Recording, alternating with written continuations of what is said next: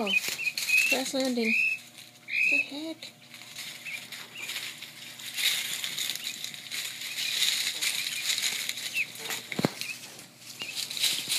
I separated 2 of the females out.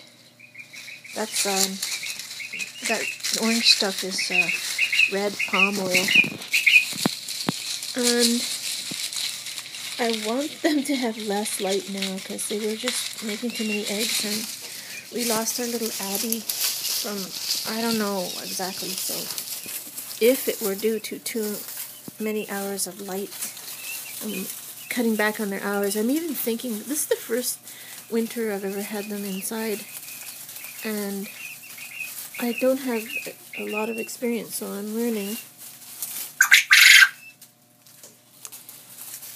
And I think I might not even give them any light next winter. So I gave them a lot of hours, and then I've cut back on their hours in the last couple of days. And I'm thinking I want them more than I want egg production.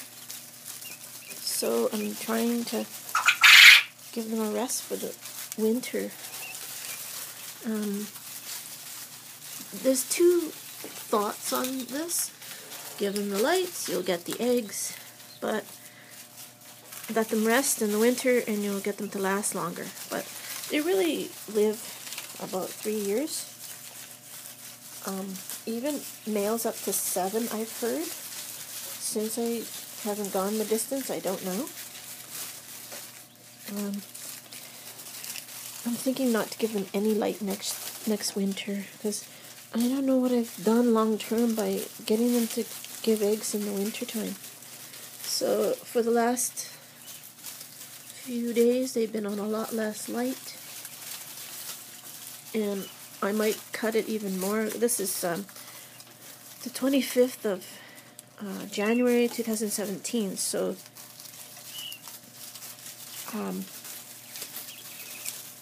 if I put them out in May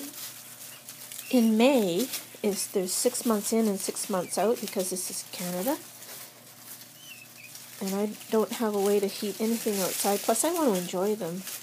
They're my pets, so look at that. So adorable. They have personalities and friendships and kind of arguments and stuff, and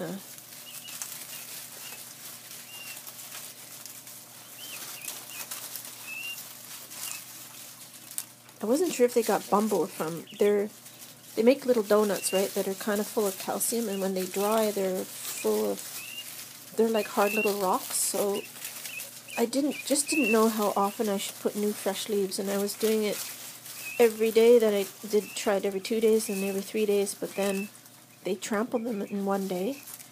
So I'm thinking every 1 or 2 days. I have to make the leaves in the bags I have to last. You can see a bunch of bags there.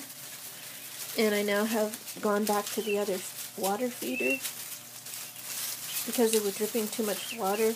Hey! And I couldn't keep up with keeping it dry, even though I had something underneath it. So, yeah, learning what's best for them. And 2 of them are separated out. Is it 2 or 3? No, 3. Just so that, see, I'm getting kind of a lot of eggs every day, so I'm trying to get less eggs. Isn't that right? And these are favored hens, so that there have been too many feathers pulled out the back of their head, so I'm letting them grow them back. And I just put in this one here is Goldie, and she's a little antsy because I just put her in about half an hour ago, and they've been standing on her and pulling the feathers up of her back and the back of her head, and I'm trying to get her to take a rest and treat a little bit of bumblefoot and a little scab on her head where she had a nasal. She loves the sand. We sometimes give a little bit of diatomaceous earth, but they love dust bath, and she got clogged sinuses, and I wasn't sure if it's because she wasn't getting enough vitamin A, so I tried to give them more vitamin A, and in the other cage, some of them like it. See that little orange? That's also a little bit of palm oil, and there's papaya there too, so learning.